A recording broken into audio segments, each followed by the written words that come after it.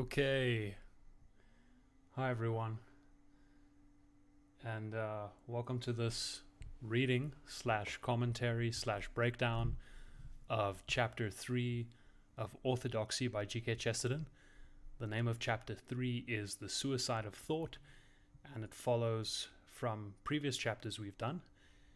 And in this reading, I'm basically going to be going through the chapter very slowly, very systematically, trying to understand the ideas as we come across them. There might be some areas where I'm still a bit fuzzy, but I'm going to do my best to elaborate on the text as much as I possibly can. Chesterton is really a pleasure to read. He's very interesting, and his ideas just hit you so quickly as you're reading that you might read one sentence, and if you skip over it, you might have missed like 3 ideas. So I'm going to try my best to, how should I say, cover the work adequately and give due respect to Chesterton when I do that. So I've got the book in front of me with a bunch of notes, and there's a few points where Chesterton actually mentions someone, or he names a person that he's referencing. And what I've done is I'll actually pull up images of those people as we're going through the text, and I'll also just tell you a little bit about them so that you understand the context in which Chesterton was writing this. I've also pulled up some commentaries which I'll refer to now and then when we read something. I've often found it's very helpful to have a commentary just to reflect upon, and then we can basically just try and understand what Chesterton is saying as clearly as possible. That's really the goal. I have about an hour to do this evening, so there's a chance I might just make this part 1 and then continue in another video. I'd rather do that than rush the whole reading, because I don't really do this just to create the episode or to get the whole chapter done. I'm really working through the chapter with you as we read it live, so I don't want to rush it. But we'll see how much we get through. And I see we've got a few viewers, and it's really awesome that you're here. Thank you for being here. This is just something I want to check quickly. If you are watching and you have access to your keyboard, which you probably do, just send me a yes if you can hear me, if the audio is good. If there's any issues, just let me know. This is a live stream that I haven't really done in a while, so I just want to check all systems are running. If you can hear me, just send me a yes in the chat, or any message is appreciated. But no news is good news, so I'm just going to assume everything is working, and we're going to get started. So chapter 3, The Suicide of Thought.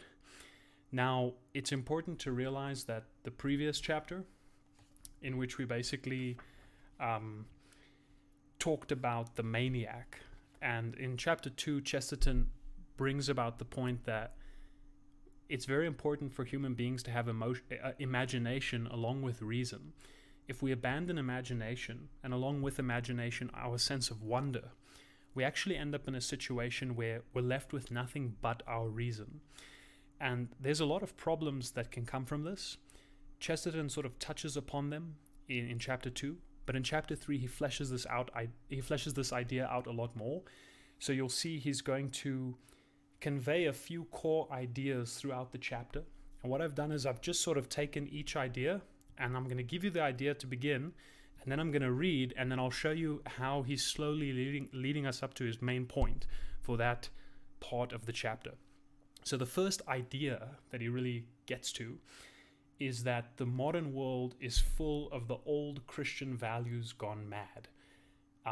So he's going to show us why that is, why it is that the values have actually gone crazy, and he's also going to show you what that means practically. So let's start off just by reading, and then we'll reflect. So Chesterton says, "The phrases of the street are not only forcible but subtle, for a figure of speech can often get into a crack too small for a definition. Phrases like put out or off color might have been coined by Mr. Henry James in an agony of verbal precision, and there is no more subtle truth than that of the everyday phrase about a man having his heart in the right place." Okay, so this initial point, having your heart in the right place, Chesterton is basically going to use this phrase to express this first idea. So he kind of describes what his heart in the right place means in the next few lines. He says, it involves the idea of normal proportion. It's a normal idea. Not only does a certain function exist, but it is rightly related to other functions. So not only does the heart exist, but it's related to other functions. So you can think of heart as love. So love is intricately related to other things. So let's say it's related to truth. It's related to pity. So you have the one virtue is intertangled, or it's entangled with other virtues. Chesterton's going to take this idea and show you how the modern virtues, or the classical Christian virtues, in the modern world have been separated and isolated from each other.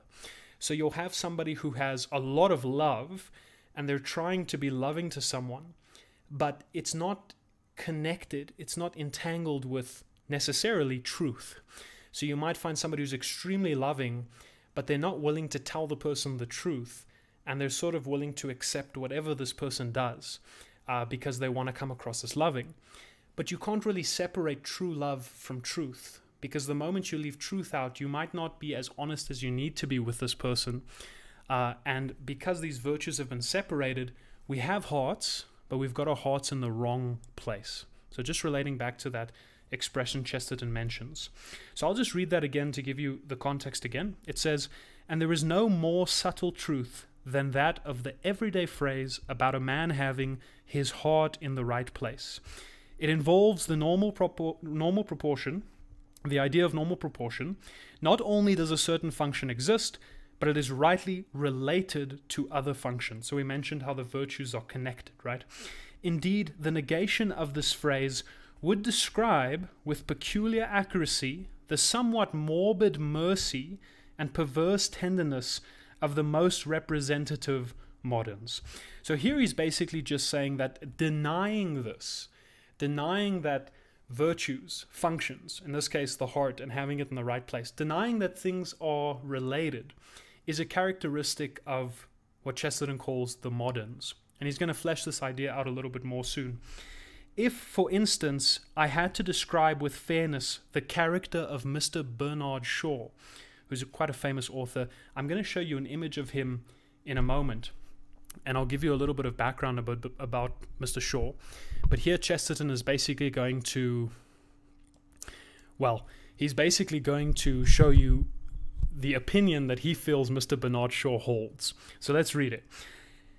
Okay, so if, for instance, I had to describe with fairness the character of Mr. Bernard Shaw, I could not express myself more exactly than by saying he has a heroically large and generous heart, but not a heart in the right place. And this is so of the typical society of our time. So over here, I'll show you an image of Mr. Shaw, so you can see him. And very famous writer, a lot of people are familiar with Shaw. I'm just going to read you, I thought it would be a safe bet just to read you his Wikipedia description, so take that with a grain of salt if you need to. But it just says George Bernard Shaw was a playwright. He's known at his insistence simply as Bernard Shaw, even though his full name is George Bernard Shaw. He was an Irish playwright, a critic, a polemicist, and a political activist. His influence on Western theatre, culture, and politics extended from the 1880s to his death and beyond. Now, very important, Chesterton and Shaw were actually friends. They were contemporaries, they were common thinkers of their time, and they were good friends. They disagreed on a lot of things. I've actually got a photo here for you guys of the two of them together. Let me quickly put that one up. So here you'll see Chesterton on the far right. On the far left, you'll see Mr. Shaw. And in the middle, you'll see the always wonderful Hilaire Belloc, looking as cheerful as ever, who is also a fantastic writer and very interesting guy. We will talk about him in a future show. All three of them were friends. I'm actually not too sure if Belloc and Shaw were friends, but I do know Chesterton and Shaw were good friends despite their differences. And this is one of the beautiful things about Chesterton, is he was really great at addressing his critics and disagreeing with his critics, but in a truly loving way. He did not degrade people. He loved to challenge ideas fiercely, but he always did it with love. So that's a great photo. I really like that photo of Shaw and Chesterton. And now let's jump back to the reading. And I'm basically just going to remove these. Okay, so just to gain some context again, Chesterton has mentioned that this idea that we have to have our hearts in the right place. So we not only have a sort of virtue in the case of love or honesty or pity or mercy, but that virtue actually relates to other virtues. It needs to be in the right place, which means it could also be in the wrong place. He then mentions his friend Shaw and how Shaw basically has a huge heart, but it's not in the right place. Okay, so he then says this is typical of people of the modern world, and then he says something very interesting. The modern world is not evil. In some ways, the modern world is far too good. It is full of wild and wasted virtues. When a religious scheme is shattered, as Christianity was shattered at the Reformation, it is not merely the vices that are let loose. The vices are indeed let loose, and they wander and do damage. But the virtues are let loose also, and the virtues wander more wildly, and the virtues do more terrible damage. So here we come now to that first idea Chesterton's addressing, which everything's been leading up to, which is this: the modern world is full of the old Christian virtues gone mad. Now, at this point, it's very fair to ask, why have they gone mad? Because if I'm showing love to someone, surely that's a good thing. I mean, if I'm showing love to one person here and I'm showing a lot of love, I'm exercising virtue, aren't I? Why is that a bad thing? If somebody just has love, hey, at least they just have love. At least they have love. But why is it so important that the virtues need to be connected? Well, this is exactly what Chesterton addresses in the next line. He says, the modern world is full of the old Christian virtues gone mad. The virtues have gone mad because they have been isolated from each other and are wandering alone. So we've separated the virtue. Now Chesterton's going to give you a few examples of this, and he's basically just going to further elucidate this idea. The virtues have been isolated from each other and are wandering alone. Thus, some scientists care for truth, and their truth is pitiless. Right? So the virtue of truth is not connected with the virtue of pity. Thus, some humanitarians only care for pity, and their pity, I'm sorry to say, is often untruthful. There's a great example of how Chesterton is always very compassionate. He says their pity, and then he says in brackets, I'm sorry to say, I hate to say it, but this is just the case, I'm sorry to say, is often untruthful. So you see, we've got truth, we're searching for truth, but we've separated it from pity. So these virtues have been torn apart, right? Then he says, for example, Mr. Blatchford, and here Chesterton's talking about Robert Blatchford. I'm going to show you a picture here of what he looks like. There you go on the screen. He was a contemporary of Chesterton, and he's sometimes called Chesterton's socialist friend.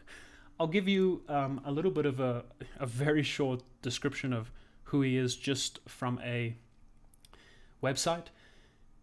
Robert Blatchford was an Englishman, a friend and debating partner of G.K. Chesterton, and an early enthusiast for socialism. Born in 1851, he was a generation older than Chesterton. So working at pretty much the same time. Both were thinking and writing at the same time. And so they obviously had a lot of differences. And this is who Chesterton is referring to now in this current chapter. So let's have a look at what Mr. Blatchford thinks. And remember, Chesterton has just pointed out that it's not that we don't have virtues. We have lots of virtues. We've just separated them from each other. We've denied, we say that there is a heart, but we deny that it needs to be in the right place. We say that there is no right or wrong place. What matters is the heart. And that's the problem. Okay, so for example, Mr. Blatchford attacks Christianity because he is mad on one Christian virtue, the merely mystical and almost irrational virtue of charity. He, meaning Mr. Blatchford, has a strange idea that he will make it easier to forgive sins by saying that there are no sins to forgive. Mr. Blatchford is not only an early Christian, he is the only early Christian who ought really to have been eaten by lions. For in his case, the pagan accusation is really true. His mercy would mean mere anarchy. He really is the enemy of the human race because he is so human. As the other extreme, we may take the acrid realist, who has deliberately killed in himself all human pleasure in happy tales or in the healing of the heart. You know, sometimes you'll speak to people and they'll say, I'm not pessimistic, I'm just realistic. And of course, in a way, they're kind of covering their pessimism with this idea that they're just being realistic. Now, it's good to be realistic, but you can be realistic about how terrible the situation is and yet still have hope, and from that hope derive optimism. In fact, the more hopeless the situation, the more reason there is to have hope, and so therefore the more reason there is to have optimism. So actually, and I'm just thinking about this now, if somebody says, I'm not pessimistic, I'm just realistic, well, the whole point of optimism is that even though things realistically don't look good, we still maintain an optimistic point of view, because our optimism is based not on something that comes and goes, the situation. It's based on something more permanent, i.e. hope, right? Okay, so let's jump back to what Chesterton is saying about Mr. Blatchford. Oh, sorry, now he's talking about the acrid realist. Mr. Blatchford was basically saying that, well, let's just forgive all the sins by saying that there are no sins to forgive. But this is actually more damaging to society. This is actually more damaging to people. Chesterton's going to highlight why a little bit later. But let's continue reading. Because he is so human, as the other extreme, we may take the acrid realist, who has deliberately killed in himself all human pleasures in happy tales or in healing of the heart. Torquemada, who was I believe a Dominican friar who was involved in the Spanish Inquisition. Torquemada, I hope I'm probably not saying that right, but there you go. Torquemada tortured people physically for the sake of moral truth. Zola tortured people morally for the sake of physical truth. But in Torquemada's time, there was at least a system that could to some extent make righteousness and peace kiss each other, right? So you're bringing, in some sense, peace and righteousness together. You're uniting the virtues, as opposed to what we're doing today, which is separating them from one another.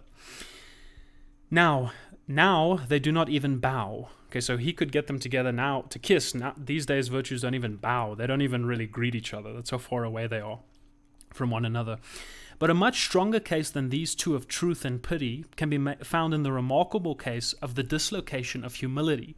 So Chesterton is showing you how the virtues are separated. Now he's going to focus in on one specific virtue, humility, being humble. And he's going to show you how we are actually too humble now. We've separated humility to such a degree, we've dislocated it from its collection with all the other virtues, that the modern world, again, our heart is so big, but it's in the wrong place. We're extremely humble, but in the wrong way. How are we like this? Well, let's have a look. And I quickly want to just check that the stream is still running. And oh my goodness, thank you so much, Keenan, for the super chat. That's actually my first super chat ever, so that actually means a lot. Thank you so much. That's awesome. I appreciate that immensely. You didn't ask a question or anything, but you don't need to. I just appreciate the donation. Thank you so much. Okay, so hopefully you can all still hear me. It looks like everything's good, and welcome to all the wonderful viewers who are here. Okay, so we're going to focus in on humility now. How have we separated humility? How have we pulled this away from the other virtues? It's a really good question. Let's see what Chesterton thinks. It is only with one aspect of humility that we are here concerned. Humility was largely meant as a restraint upon arrogance and infinity of the appetite of man. Okay, so humility is meant to restrain two things. Number one, our arrogance, and then number two, our endless appetite, our infinity of appetite, our insatiable appetite. We always want more, right? You give someone more power, it's not long before they want more. You give someone more money, it's not long before they want more. You give an addict what he's craving, it's not long before he wants more, right? It's never enough. So humility is meant to be a bulwark. It's meant to prevent us from going too far. But notice this. He was always outstripping his mercies with his own newly invented needs. His very power of enjoyment, he's just speaking about general mankind now, his very power of enjoyment destroyed half his joys. By asking for pleasure, he lost the chief pleasure, for the chief pleasure is surprise. Hence it became evident that if a man would make his world large, he must always be making himself small, right? The smaller we make ourselves, the larger the world becomes, because we realize how small we are in it, right? So humility actually makes the world a bigger place, you could say, a place filled with more wonder, because at the root of humility, you're actually admitting that you don't really know everything, that there's a lot of life that's a complete mystery, and that's actually healthy, which is what Chesterton really argues in the previous chapter. The man who is completely convinced and knows exactly what he thinks is often the person who ends up in the madhouse, because it's not that he's lost his reason, it's that he's lost everything except his reason. He's only got reason left. Whereas we need imagination, we need wonder, we need curiosity, we need the humility to admit we don't really know everything. Okay, so let's have a look now back where we were. Sorry, I keep going on tangents, but that's kind of part of the show. Okay, so by asking for pleasure, he lost the chief pleasure, for the chief pleasure is surprise. Hence it became evident that if a man would make his world large, he must be always making himself small. Even the haughty visions, the tall cities, and the toppling pinnacles are the creations of humility. The tall towers are the creation of humility. What? Why? Giants that tread down forests like grass are the creations of humility. What? Why? Well, here's the answer. Towers that vanish upwards above the loneliest star are the creations of humility, for towers are not tall unless we look up at them. So by creating this large tower, it's almost like an inherent reminder of our tininess, right? And giants are not giants unless they are larger than we. All this giantesque imagination, our ability to imagine these giant skyscrapers that we're going to build, our ability to imagine in our mythologies giants, things that are larger than ourselves.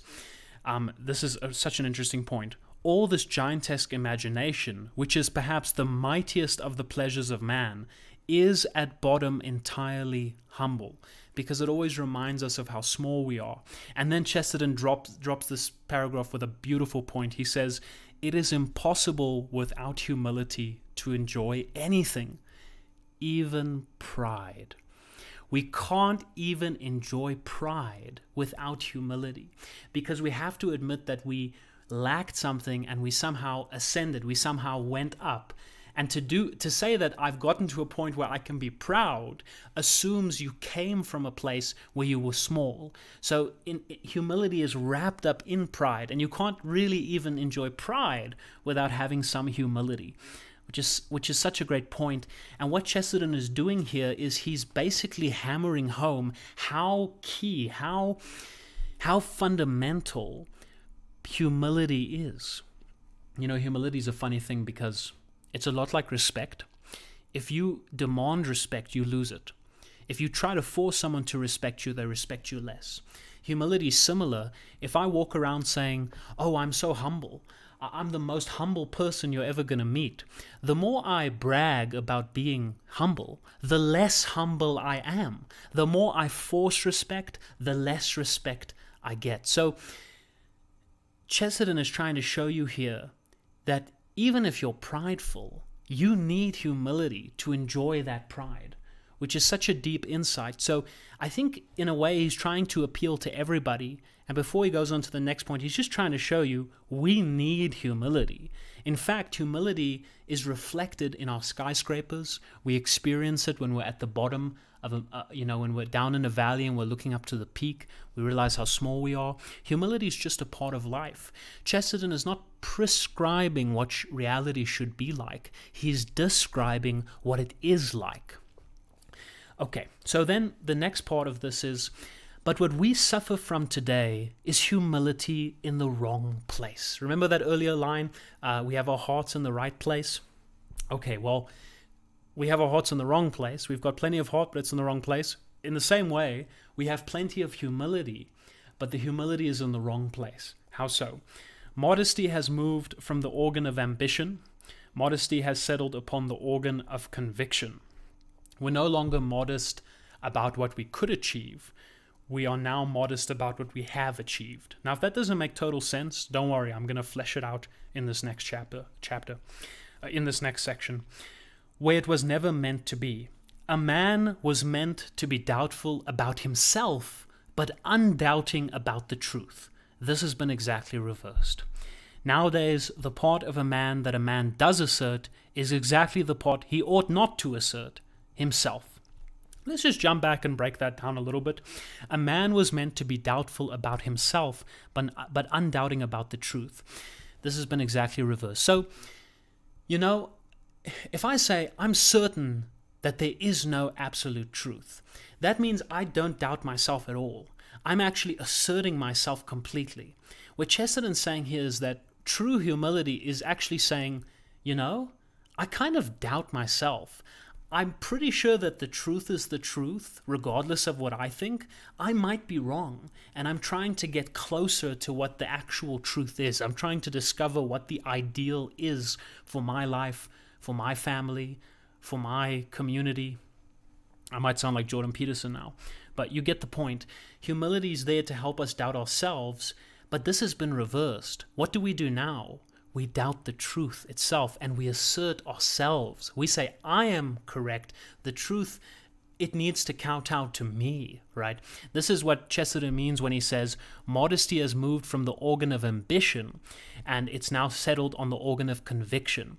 So we're no longer modest about our ambitions, what there could be, what I could become, what I could discover, what I don't know.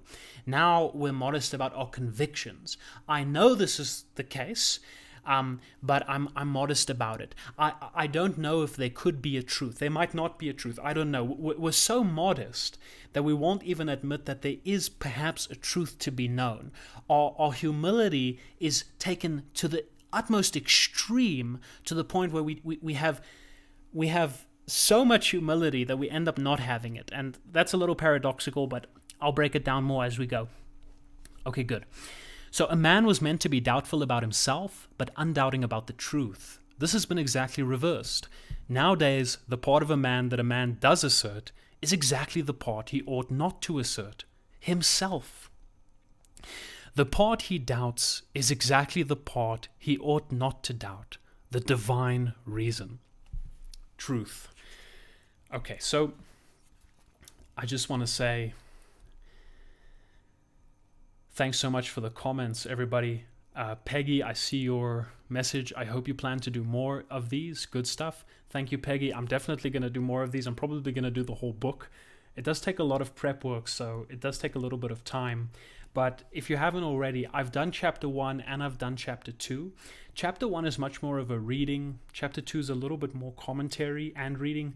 This one is the direction I'm going to go with all of them, because I think you can just buy the book and read it yourself, right? So what I want to give you is the book, but I also want to try and really break it down for you. Because when I'm reading this, the first time I read Chesterton, a lot of it goes over my head. So I need to sit and really try and understand what he's saying. So I search for examples, I search for more context about what he's saying. Like, I like to go and look into who's he referring to. And in that process, I end up with just a lot of background knowledge about the chapter, and that's actually what I want to give to you guys, because I think that that's something of value, right? It's not something that you'll necessarily get if you just read it once. So hopefully, if you're enjoying this, you will go further and perhaps read the book yourself if it really grabs you, because Orthodoxy is incredible. I really recommend it. Okay, and then I just want to jump to another comment. Thank you so much, Professor Freak. I love reading the names. Awesome 100. Awesome. Thank you for your comment. And then I don't really know how to pronounce this name, H-N-S-H-N, Hnshin. A lot of his arguments start off sounding like paradoxical statement, but he explains them very thoroughly. Thanks for representing his work. Okay, awesome. Chesterton needs to be represented, people. Chesterton should be taught in schools, but he isn't. It's sad. Chesterton was a genius. He might be one of the greatest minds. I think he was one of the greatest minds in the last 500 years, but you don't have to take my word for it. Just read some of his books. You'll see what I mean. So I'm really glad that people are enjoying Chesterton because he needs to be shared. Okay, so let's jump back to the book. So Huxley, and here he's talking about Aldous Huxley, preached a humility content to learn from nature. But the new skeptic is so humble that he doubts if he can even learn. So remember, humility, we've got too much of it, it's not in the right place. We doubt if we can even learn. Thus we should be wrong if we had said hastily that there is no humility typical of our time. The truth is that there is a real humility typical of our time, but it so happens that it is practically a more poisonous humility than the wild prostrations of the ascetic. So we've got humility, but it's not exactly a healthy humility. How so? Well, the old humility was a spur that prevented a man from stopping, not a nail in his boot that prevented him from going on. Okay, so he's gonna flesh this out now. He says, for the old humility made a man doubtful about his efforts, about himself. Am I achieving what I could be? Am I really pursuing the truth? I need to humble myself and reorient my direction, right? That's the old humility. Now he details the new humility, but the new humility makes a man doubtful about his aims, about his goal, about the ideal, about the truth that he's pursuing. Now it's not about I need to humble myself. Maybe I'm going wrong. No. Now it's, the ideal is wrong. The ideals that have come down from my ancestors, from my traditions, that thing is wrong. I need to define my own understanding of what my aim is going to be. And as a consequence, this makes us stop working altogether, says Chesterton, because if you have no aim, or if your aim is always changing, once you get to your aim, it's already changed to something else. So you never truly progress, because real progression, right, progressing towards something means that there's something solid towards which we progress. But if the ideal, if the thing that we're chasing, if every time we get there, we just define a new ideal because the ideal is not concrete, the ideal is not founded in anything unchanging, every time we just change it, we never really get anywhere.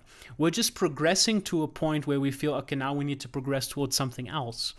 Okay, so we need humility, but we want to have it in the right place. And here Chesterton he hits you with some wonderful, wonderful lines. I'm going to say that a lot because everything he writes is so good. I'm a total fanboy for Chesterton. I'm not ashamed. Okay, so at any street corner, we may meet a man who utters the frantic and blasphemous statement that he may be wrong. Every day, one comes across somebody who says that, of course, his view may not be the right one. So you know when you hear people say, this is my opinion, I might be wrong, but this is just my opinion? Chesterton thinks that's a bad modern habit. If it's your opinion, you shouldn't think it's wrong. If you think it's wrong, or you think it might be wrong, then don't say it's your opinion. Say this is an opinion, this is an opinion that people hold, I'm considering it. But if you say, this is my opinion, you should actually say, this is my opinion, and it's my opinion because I believe it's correct. Not because I think it might be wrong, right?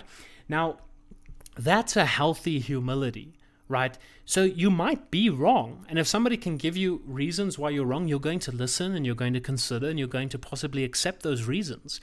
But to say, this is my opinion and I might be wrong, it's like you're holding views and you don't even believe them. And you're trying to convince other people that they should believe them. So I notice this in myself, right? I notice that sometimes I'll say, this is my opinion, look, I could be wrong. Now, of course, the reality is I might be wrong.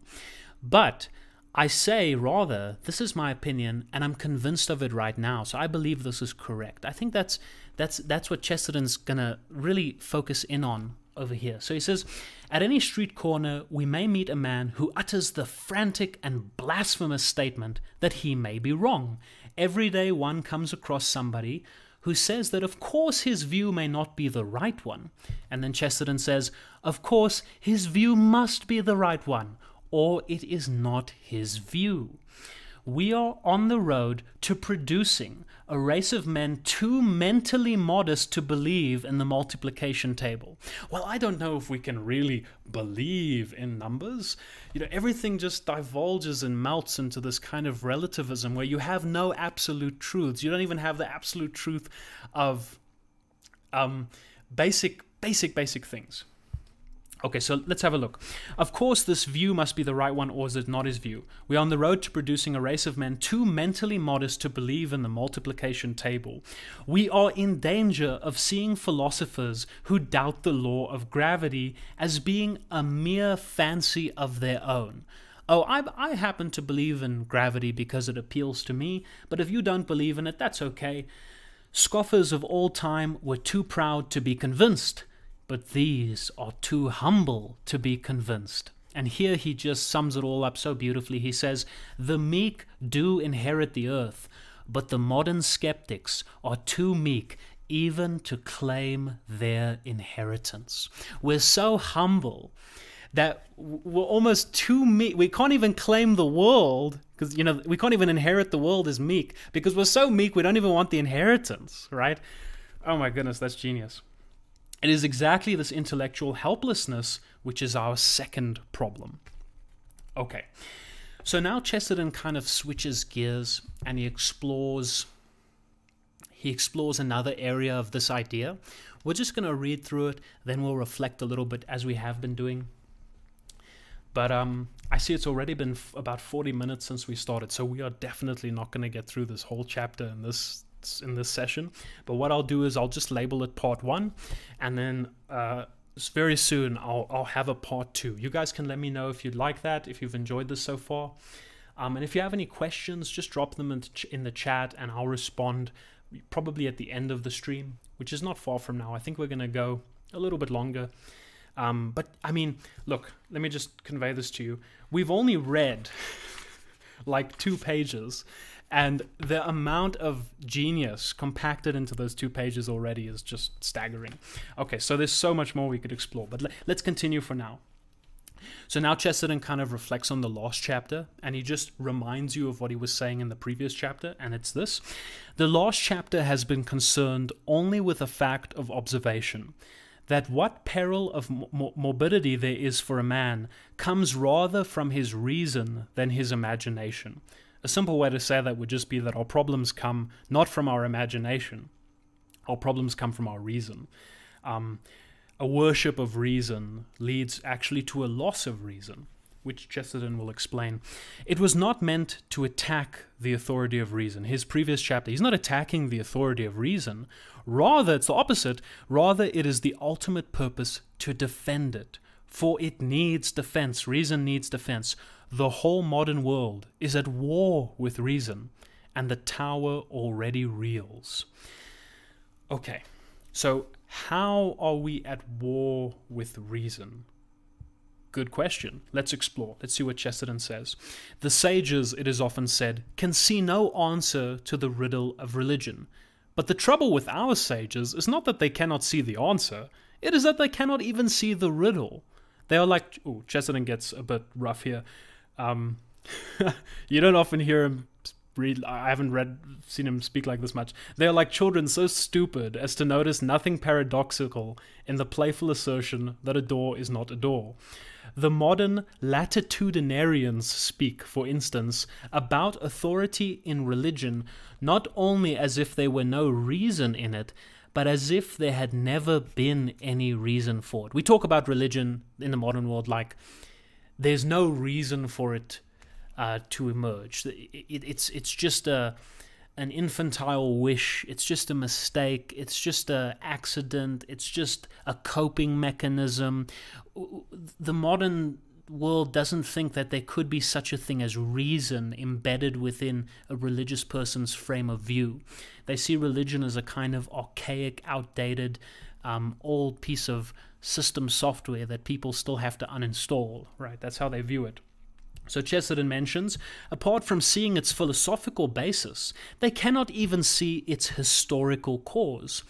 Religious authority has often, doubtless, been oppressive or unreasonable, just as every legal system, and especially our present one, has been callous and full of cruel apathy. So now Chesterton's going to take us into the topic of authority and how authority is actually meant to regulate our tendency to, we mentioned it a little bit earlier, our arrogance and our just insatiable appetite, why authority is a necessary thing. But he begins by saying that, yes, religious authority is a thing, and it has done bad things. It has messed up, right? Chesterton openly admits this. I'll read it again just so you can see. Religious authority has often, doubtless, been oppressive or unreasonable. But then Chesterton sort of peppers it by saying, just like every legal system that there has been, and has been callous and full of cruel apathy. It is rational to attack the police, nay, it is glorious, but the modern critics of religious authority are like men who should attack the police without ever having heard of burglars. It's like, okay, yes, if you think of the religious authority kind of like the police, making sure things are working, it's one thing to criticize them for when they do things wrong, like, so, the police are meant to protect, but now police are injuring people. You can criticize that. But Chesterton is saying we criticize religious authority as if they were police. Okay, so imagine they're police. We criticize the police and as if there was never such a thing as burglars. So in this way, religious authority is not just some random occurrence. It's there as a bulwark, as a defense for something. It's meant to prevent something from happening. So if you think about the police analogy, it's like the police are there to prevent the criminals. That's why it's there. But the moderns are kind of criticizing the police, and they're not even thinking about the fact that the police were already originally there to prevent burglars. In the same way, religious authority is not just, it didn't just jump out of thin air. I mean, okay, well, I guess maybe in a way. We'll talk about that later. So it didn't just appear as an accident. It's meant to deter something. Okay, so let's explore why. But the modern critics of religious authority are like men who should attack the police without ever having heard of burglars. For there is a great and possible peril to the human mind, a peril as practical as burglary. So what is this great peril? Against it, religious authority was reared, rightly or wrongly, as a barrier. Sometimes wrongly, sometimes unfairly, sometimes unjustly, right? Religious authority has made mistakes. But also think about what religious authority is trying to defend. Let's have a look. And against it, something certainly must be reared as a barrier if we are to avoid ruin.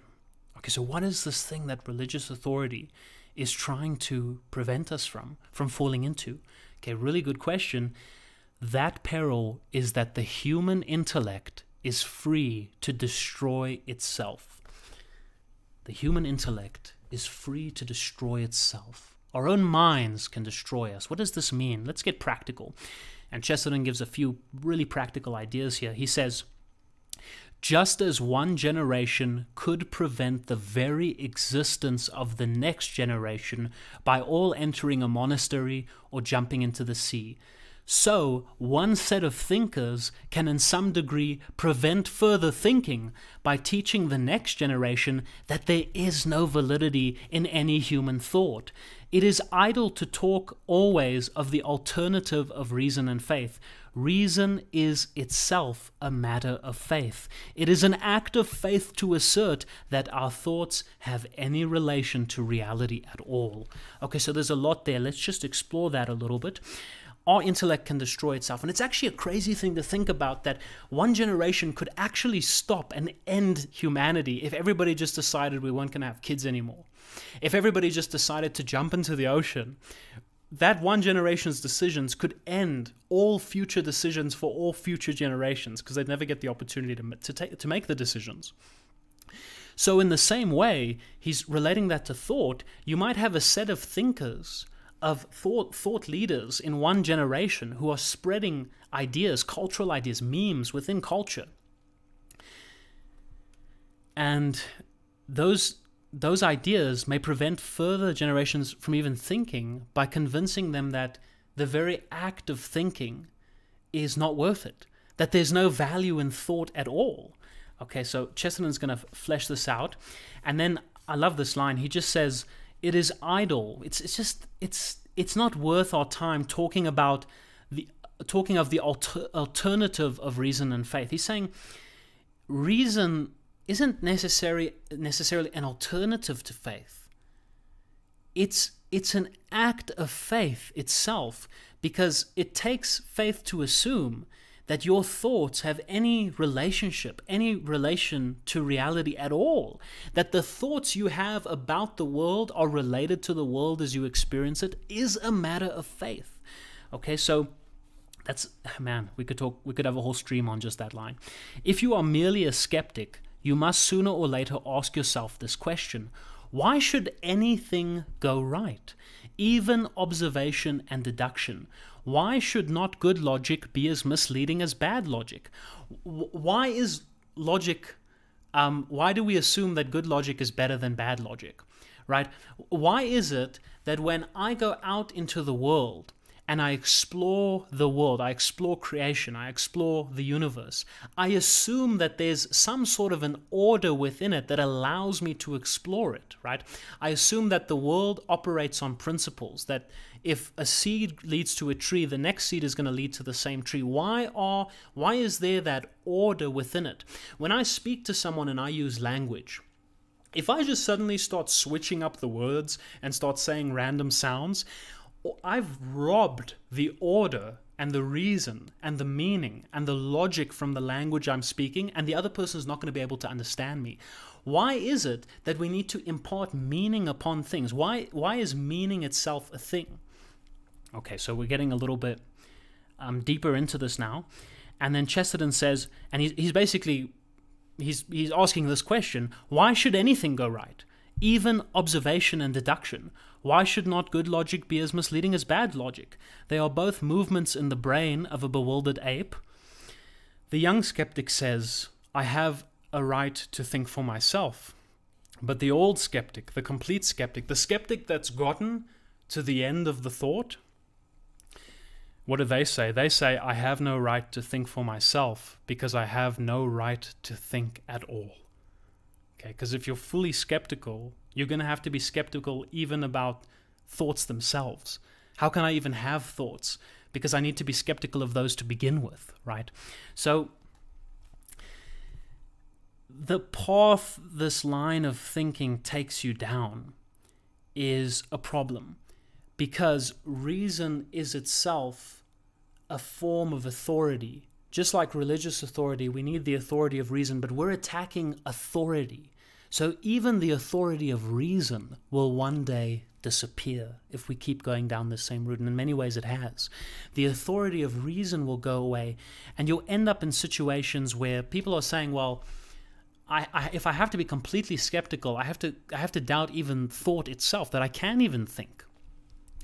Okay, so then Chesterton sums us up by saying, there is a thought that stops thought.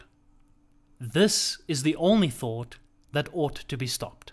That's so brilliant. I'll read it again. There is a thought that stops thought. That is the only thought that ought to be stopped. And we just sort of went through it, right? It's this idea that I have no right to think at all. I'm so ultimately skeptical that I can't even think. And Chesterton's saying, no, this is the one thought we actually need to stop. And what stops it? Well, let's have a read. That is the ultimate evil against which all religious authority was aimed. Okay, so we don't really think about it that way. But notice here, he says, it only appears at the end of decadent ages like our own. And already Mr. H.G. Wells, who was also a friend of Chesterton, has raised its ruinous banner. He has written a delicate piece of skepticism called Doubts of the Instrument, In this, he questions the brain itself and endeavors to remove all reality from all his own assertions, past, present, and to come. But it was against this remote ruin that all the military systems in religion were originally ranked and ruled. The creeds and the crusades, the hierarchies and the horrible persecutions were not organized, as is ignorantly said, for the suppression of reason. They were organized for the difficult defense of reason. Man by a blind instinct knew that if once things were wildly questioned, reason would be questioned first. Reason would be one of the first things we begin to doubt. If I'm doubting my thoughts, why should I doubt reason at all? And you end up in a situation where you've completely abandoned reason totally, where you've ended up with just reason, and then because you've just ended up with reason, you actually reason yourself out of reason and you're left with nothing. And what Chesterton spends the rest of this chapter doing is fleshing out the consequences of this, of what actually ends up happening. Okay, so that's such a beautiful line, hey? He says, they were organized for the difficult defense of reason, because man by a blind instinct knew that if once things were wildly questioned, reason could be questioned first. The authority of priests to absolve, the authority of popes to define the authority, even of inquisitors to terrify, these were all only dark defenses erected round one central authority, more undemonstrable, more supernatural than all, the authority of a man to think. Once you eliminate that authority, all of these things, right, that Chesterton's describing, like the different authority of the priests, the authority of the popes, even the way that the inquisitors would terrify people. And Chesterton admits that these are dark defenses, right? The ability for inquisitors to terrify people isn't a good thing, but what it's trying to do is it's trying to protect one central authority. It's actually trying to protect reason, and it's basically protecting the sole authority, which is that we have the authority to think itself. That we don't necessarily need to doubt our thought. Now, you might have to doubt specific thoughts, but thought itself shouldn't be something that we abandon. It's crazy that we even have to think that, right? We even have to say that. We know now that this is so. We have no excuse for not knowing it, for we can hear skepticism crashing through the old ring of authorities, and at the same moment we can see reason swaying upon her throne. Insofar as religion is gone, reason is going, for they are both of the same primary and authoritative kind. They are both methods of proof which cannot themselves be proved. Reason can't itself be proved, and you end up with a skepticism where people actually abandon it, right? And in the act of destroying the idea of divine authority, we have largely destroyed the idea of that human authority by which we do a long division sum. With a long and sustained tug, we have attempted to pull the mitre off pontifical man, and his head has come off with it. Lest this should be called a loose assertion, it is perhaps desirable, though dull, to run rapidly through the chief modern fashions of thought which have this effect of stopping thought itself.